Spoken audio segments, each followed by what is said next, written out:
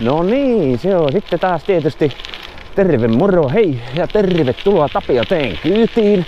Tänään ajetaan lohisoppapyöräretki meikäläisen uudella uusvanhalla Insera Canyon monitoimiretkipyörällä.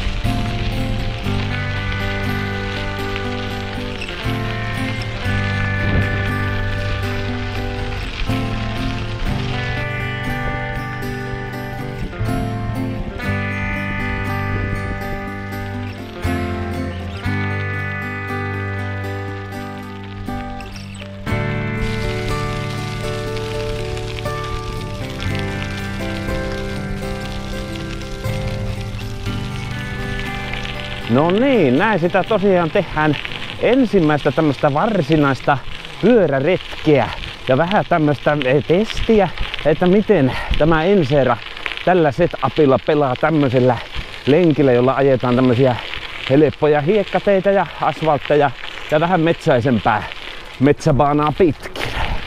Vajaa pari viikkoa takaperin sain tämä fillari huollosta ulos. Hyvää työtä teki taas luotto-fillariliike.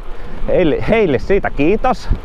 Sen jälkeen sitten olen ajellut vähän semmosia pieniä testilenkkejä ja sen jälkeen tehnyt vielä säätöjä tähän pyörään. Semmosia niinku pieniä viilauksia, joilla tästä tulee semmonen sitten niinkö vielä pikkusen enempi meikäläisen tarpeita palaveleva konkeli. Että voidaan kyllä sanoa, että romusta eeppiseksi retkipyöräksi. Markettipyörät maailman kartalle. Sipoonkorven Storträsk tosiaan tänään tuttuun turvalliseen tyyliin kohteena. Se on siitä hyvä kohde, että kun tietää mihin on menossa, tietää tasan minkälainen reitti vastassa, niin sitten tutulla reitillä on hyvä kokeilla niin sanotusti uutta pyörää, johon vielä kuitenkin hakee tuntumaa pikkuhiljaa. Tältä tämä tosiaan nykyään näyttää. Pistetään hetkeksi aikaa tuohon vähän kuvaa muutaman viikon takaa, että miltä tämä näytti ennen kuin tätä vähän rustattiin. No niin, ja sitten palataan tähän nykyhetkeen. No ymmärrettävästi vaihteistoa on säädetty, on vaihdettu uusia vaijereita. Itse olen asentanut tähän tämän Sigman matkamittarin, langallinen perusmalli. Palvelee hyvin meikäläisen tarpeita. Brooksin nahkapenkin, jota olen Ralekissa käyttänyt menneinä vuosina, niin sen olen tähän itse laittanut. No sitten olen siihen eilettäin ruuvannut nämä tämmöiset pullokiinnikeadapterit. Ja toki laittanut tähän nämä tämmöiset Shimano SPD-polokimet, tämmöisiä, mutta laatikosta löytyy useita. Ketju on vaihdettu, sinne takke on vaihdettu, takahammasratas pakka, jarrupalat uusittu, tietysti kaikki navat ja laakerit käyty läpi, sekä laitettu tommonen ihan perusmallin takatarakka, johon saa esimerkiksi nämä Ortlipping-laukut menemään tosi näpsäkästi kiinni. Ja siellä on sitten tosiaan kaikki retkikamat, mitä minä tänään aion käyttää. Ja takana tosiaan päällysrenkaana on semmonen nappula kuvioitu Dirty Dan. Ja sitten edessä vissinkin alkuperäinen nappularengas, mikäli joku randomi. Mutta sillain sanotaan tämän budjettiluokan pyöräksi riittävän yhtenäinen ja hyväkuntoinen rengastus sekä edessä että takana.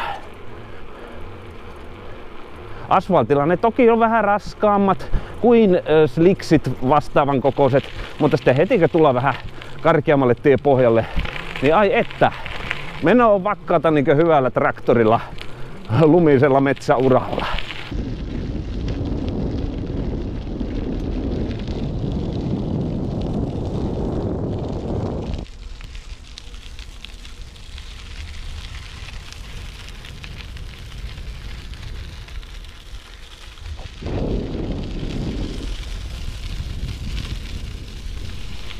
Joskus pari vuotta takaperin haaveilin aika pitkäänkin, että teettäisin itselleni semmoisen oikein bike fitinsä hyväksi todetun teräsrungon, mutta sitten. Sitä jotenkin rupesi kanssa tuota kukkaroa miettimään, että mä annan mieluummin tämän haaveen olla ja odotan, että vastaan kävelee sopiva aihio, josta voi ruveta kehittelemään itsellensä sitten semmoista. No, se oli hauska tappaus tosiaan, kun mä tämän rungon ilmaiseksi sain, niin sitten kalleimmaksi tässä tuli fillarin täyshuolto ja 200 euroa ehkä ja siihen vähän varaosia päälle sitten muutamalla kympillä.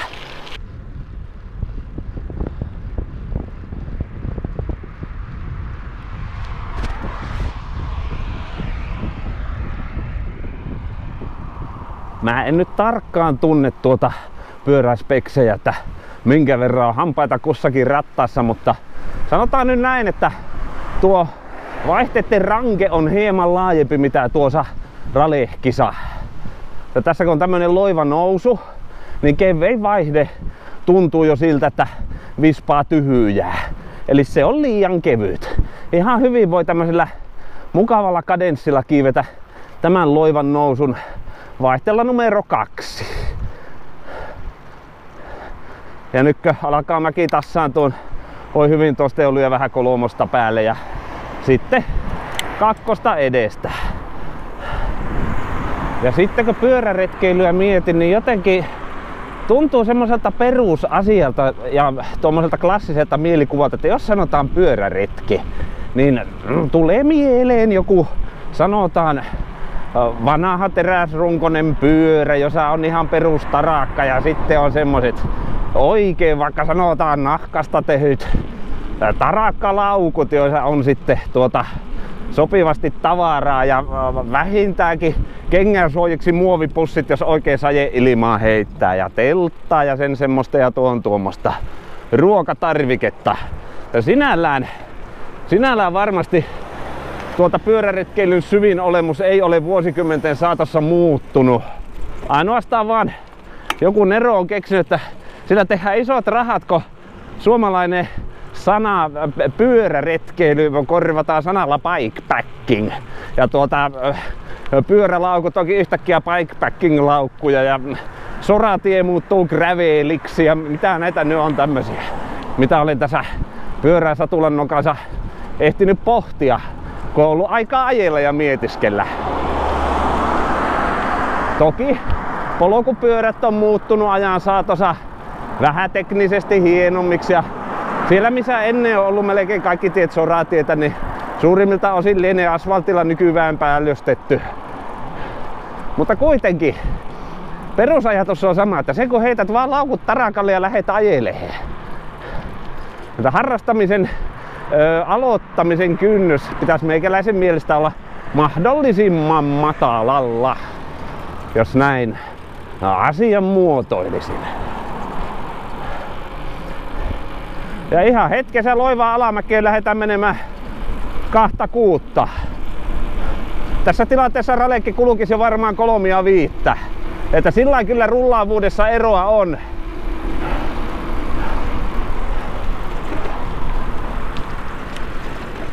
Mutta sitten kun tulee tämä tämmönen yllättävä pieni kivikko tässä ennen suojatietä tai mikä tämä nyt onkaan, voi aika vakaasti ajella läpi. Ei tarvitse paljon vauhtia pois jarrutella. Näin. Sanotaan, että jos tämä pyörä on vakaa asfaltilla ja sitten tulee yllättävää tai tiedostettua kivikkoa, soraa, gravelia, hiekkaa, maastopolkua, oksia, männynkäpyjä, risuja, juuria. Sama vakaus siirtyy asfaltilta sitten vaihteleville tien tahi polun pinnotteille tai pinnoille oikeastaan. Se mitä mä oon tältä pyörältä hakenut silloin kun minä tämän sain ja päätin, että kuntoon laitetaan, olisi juurikin se, että voi tehdä semmosia rauhallisen vauhin reissuja. Sillain, ettei tarvi olla paljon miettinyt etukäteen, että no tuleeko siinä sitten soratietä ja kuoppasta tietä ja huonokuntoista asfalttia. Että jos tie yhtäkkiä muuttuu huonokuntoiseksi, niin voidaan todeta, että no, tästä ainakin alkaa nyt eeppinen pyöräilytarina ja tulee hieno pyöräilyvideo, kun ei koko ajan mennä outuuden karheuttaan kiiltävällä tienpinnalla. Tulee niin sanotusti sitä harrastuksen syvintä olemusta ja hyvää meininkiä. Ennen ihmiset on varmaan miettinyt, että voi vitsi, olispa meilläkin asfalttia, mutta kun täällä peräkylillä kaikki tiet on soraa ja sitä asfalttia on vaan kaupungissa. Ja nyt kun on asfalttia joka paikassa, niin ihmiset haluaa gravelille.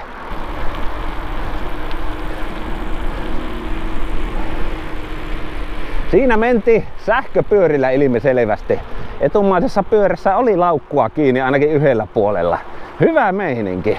Ajakoon kaikki semmosilla pyörillä mikä tekee kunkin pyörän kuljettajan onnelliseksi.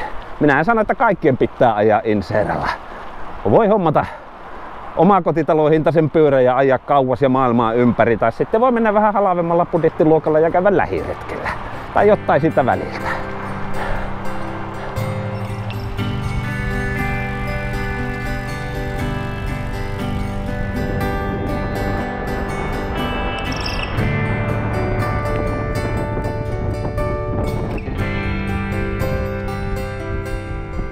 Viisi piti tänään olevina olla tuo lämpötila. Ainakin näin sanoo ilmatieteen laitos, mutta mukavan vilppoisa tuulenvire tässä käy ja taivas on pilvinen. Sajetta ei joka tapauksessa pitäisi olla.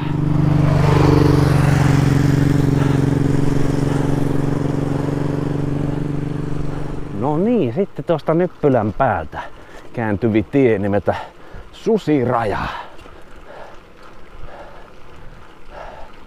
Siitä alkaa taas tommonen soratieosuus.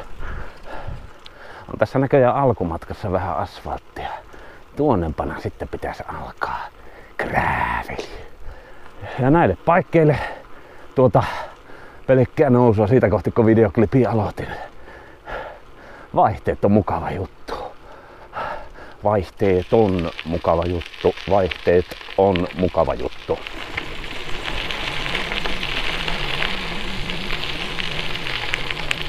Mukava, kun on vähän kuoppanen tie, niin rangia ja kahvipannu kolisevat laukuissa. Niin.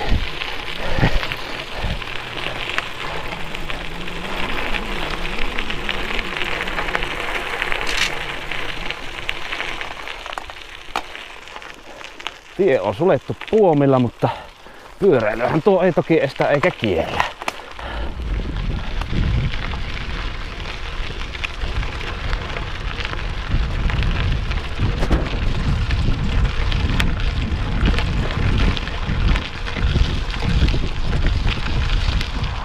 Jos haluaisin mittailla omia maastopyöräskilsejä, niin voisi painaa tuohon suuntaan.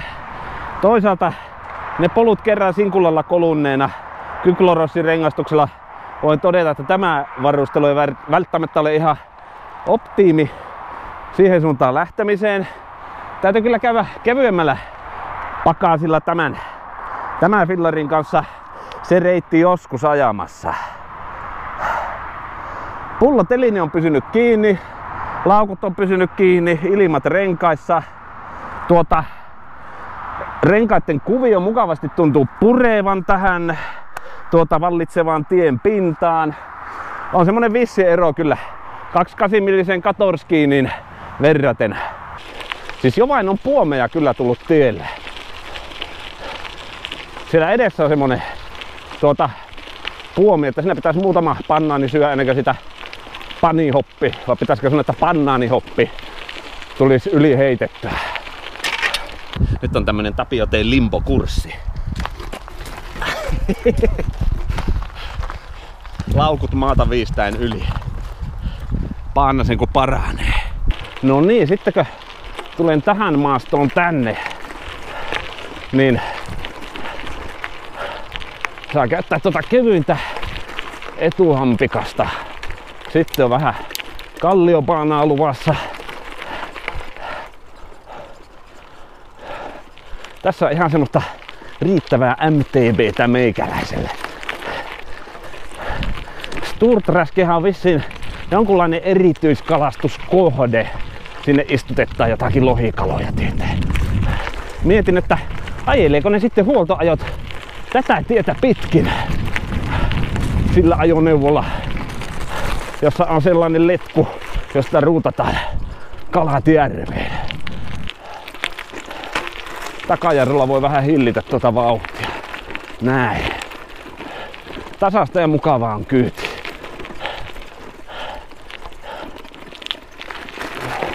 Se oli hauska.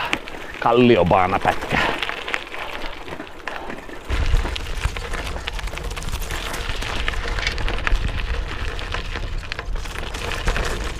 Tällä näkee muitakin retkeilijöitä, telttaa pystyssä ja kaikenlaista. Minä otan itselleni mukavan syrjäisen paikan ja virittelen trangian. Miten hienoa tulla taas käymään Storträskillä. Ihanaa, meikäläisen lempipaikka.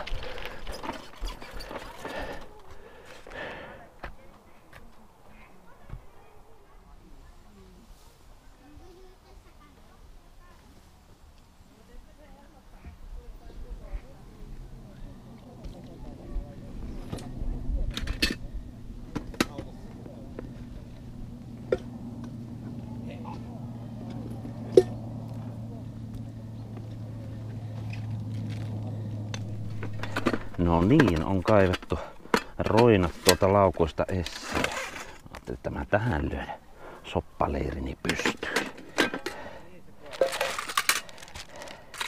Se on aina semmonen reissun mukavia hetki, kun päästään kokoamaan rankia.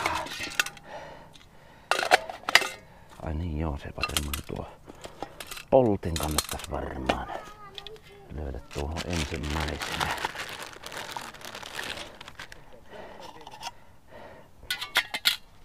Ja sitten sytytetään tulet tuonne trangiaan näin. No niin, noin hyvin palaa. No niin, sitten on kotona tehty sen verran tommosia pieniä esivalmisteluita, että on sinne laitettu itse pilkotut perunat ja itse pilkotut porkkanat ja kaupasta ostetut lohikuutiot ja pari kalaliemikuutiota ja vähän suolaa ja pippua. Tämmönen, onko tämä nyt 0,5 litraa rasia? Tämä riittää hyvin tämmöiseen yhden hengen reiluun soppa-annokseen. Sitten mulla on tapana tuonne ruutata vesi tuolta erikseen varatusta pullosta. Laitetaan nestettä riittävästi, että se siellä soppa mahtuu kiehuhun. Siellä näköjään jo tuli palaakin meikäläisen rankiassa, niin kaikki on valmista eeppisen sopan keittoon. Kattila siihen ja paistinpannu kanneksi. Sitten kun se alkaa kiehua, niin se on varttitunti kiehumisen alkamisesta valmista tämä meikäläisen keittos. Nyt se kiehuu. Eli tästä mitataan sitten kellolla aikaa vartti eteenpäin. Kello on nyt 11.52 eli 12.07 sitten. Ruoka on valmis. Siitä sitä höyryä puskee niin keskiaikaisesta höyrykonneesta. Kahtokaa itse vaikka. Jos nyt olisi talvipakkanen, niin sitä lähtisi aika semmonen makosa pilvi.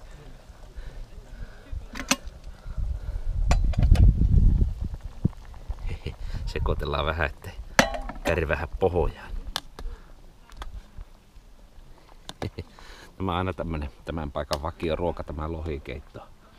Jos toiset tulee tänne ensin, ovat hommanneet kalliit kalastusluvat ja nakkelevat uistinta tai perhoa tai mitä hyvänsä viihettä tuonne vetteen. Ei ole varmuutta saako kallaa, mutta mäpä on käynyt tuolla lähikaupan pakaste altaalla. Mulla on kalasoppa valmiina. Ei tarvitse tänään ainakaan käyttää aikaa ja energiaa siihen, että tekisi kaloille lävistyksiä leukaan. Vaikka kalastus on kyllä mukavaa puuhaa, mutta jos on tarkoituksena soppa keitellä, niin voi käydä kyllä vähän hittaamman puoleiseksi hommaksi tuosta vesistöstä yrittää kalaa saada.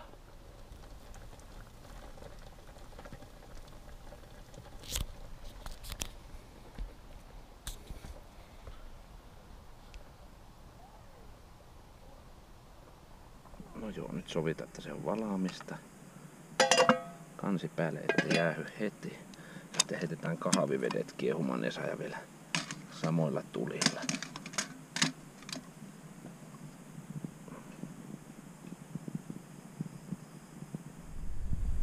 kahvia soppaan valamista, siis vain kuksa puuttuu. Liian hätäisesti lähin kotua. No sitten ei muuta kuin bon appetit.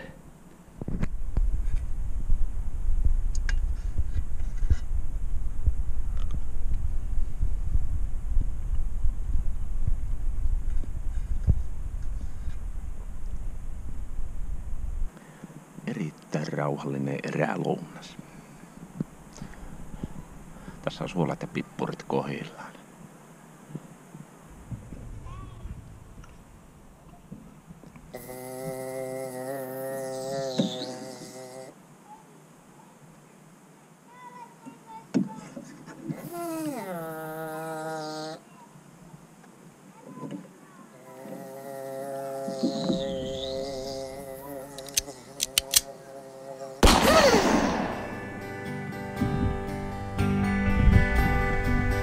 Tähän tästä tulee.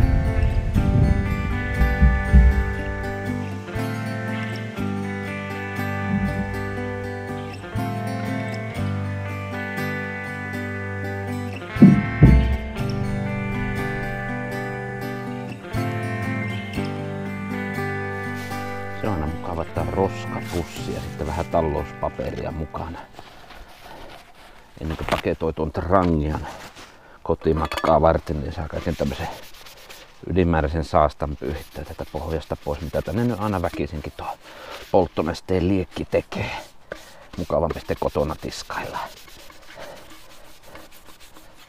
Sen verran tiskasin, että järvivedessä huhtasin vähän alakuolen.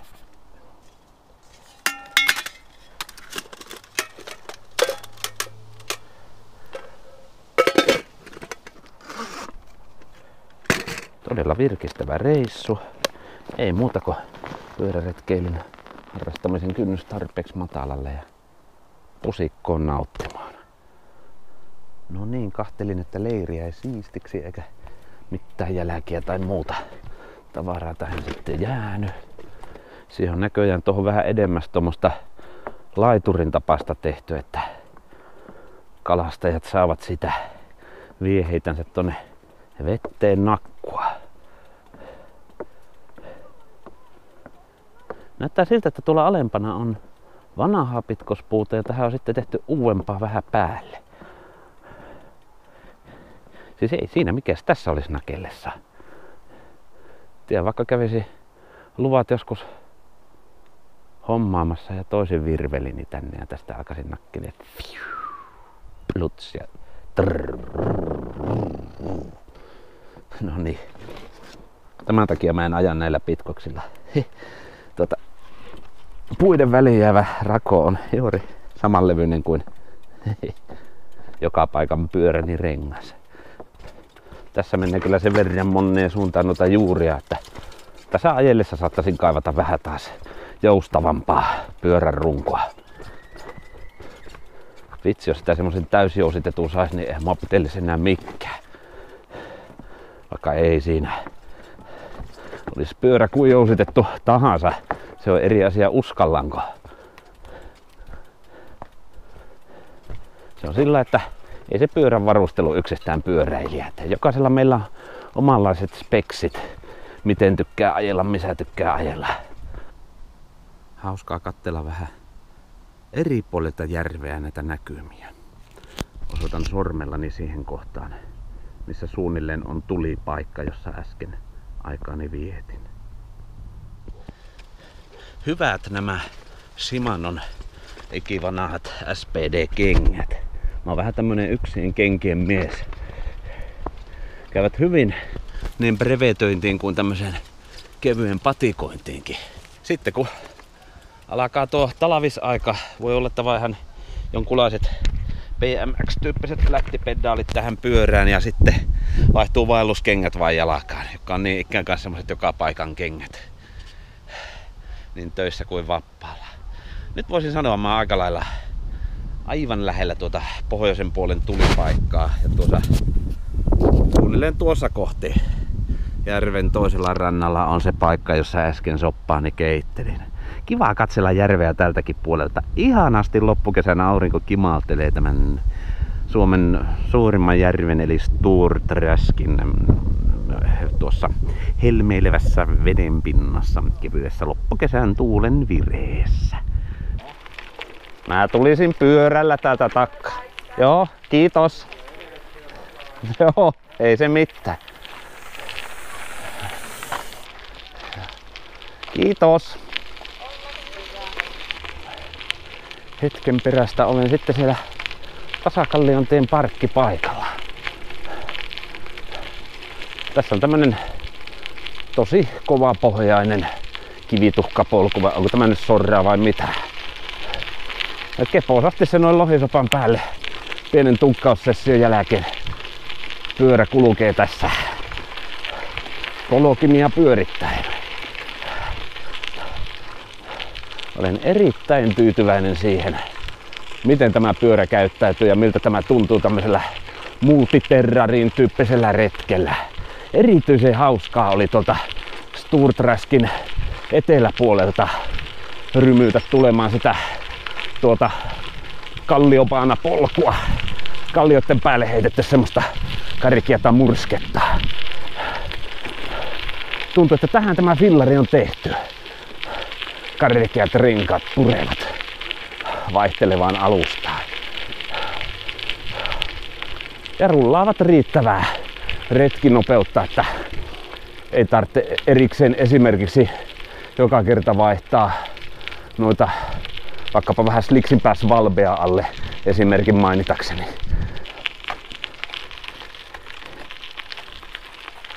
Tietäjät tietää. Tässä on semmonen mäki, joka muuten on eräänsäkin otteeseen jäänyt ralekilla ja genesiksellä kiipiämättä. Tässä on sen verran tullut kyllä geara-rangea kehuttua, että tarvitsee melkein lasketella tämä alas ja kokeiheksi kiivetä lasten kanssa ylös. Kokeillaan nyt. Nyt on varmaan reissun paras alamäki, että paljonko tämä kiihtyy tai mihin nopeuksiin. Nyt on 4,8. Oi hurja. 4,9. 50. 60. Oho.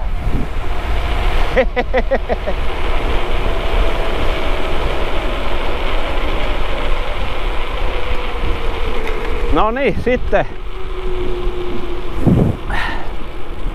jarrutellaan vauhdit pois ja katsotaan, että kukaan ei tule 60 edestä tai takkaa. No ei näy tulevan, pikainen U-käännös.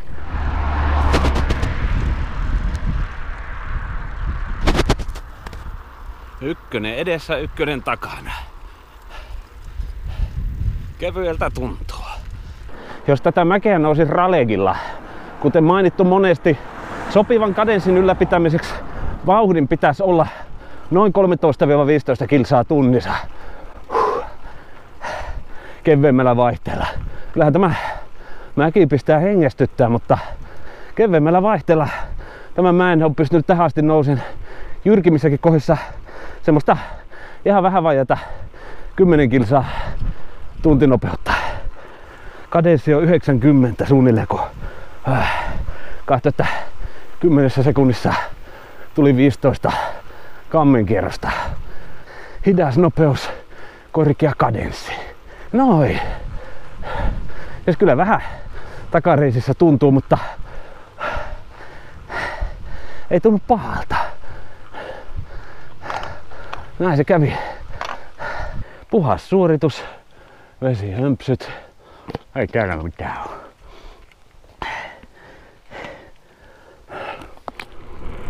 Ei muuta kuin menoksi taas.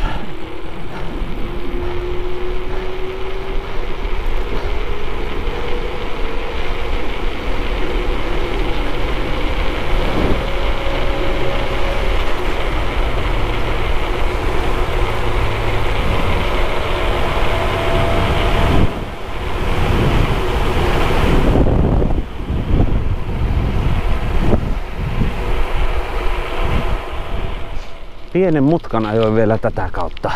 Mä muistelin, että tätä menee tämmönen söpö pikkutie. Melkein ihmisten pihapiirejä ja puutarhoja viistää.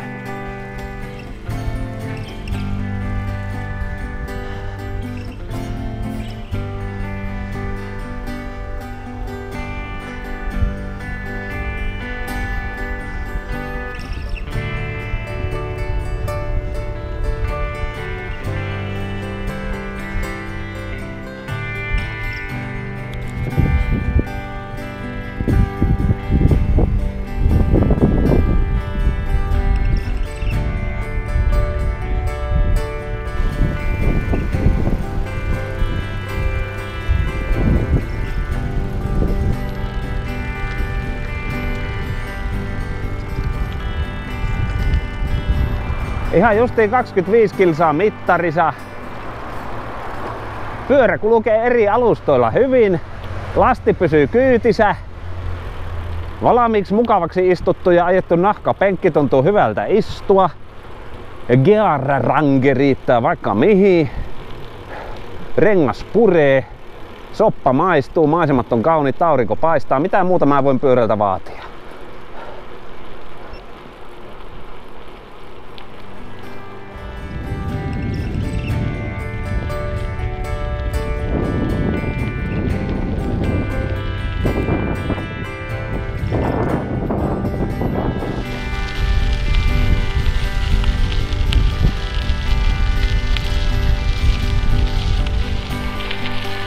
Ja nyt hyvä ystäväni on jälleen kerran aika kiittää sinua, että sinä katsoit tämän videon. Toivotan iloa ja rauhaa sinun päivääsi. Takku varmasti nähdään taas seuraavalla kerralla. Jossakin joskus. Kiitos kun olit mukana. Hei!